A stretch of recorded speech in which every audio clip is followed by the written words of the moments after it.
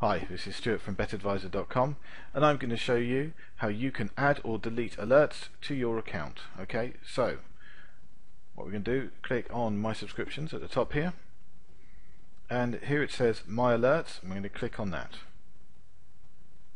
Now, as you can see, I've got two alerts set, one to Albert Zara and one to Andreas Kloft. Now, I wouldn't mind having another alert that sends me an email every time a tipster sends out a tip. And we're going to go for Jonas Janatis. Here we go. And I click on Add, and you'll see there he is. He's been added. Now, I know that Albert Zara is going to be on break for a while, so I'm going to delete the alert from him just for a little bit, and click on the X there, and it's deleted. So there you go. That's how you can add and delete alerts to your account.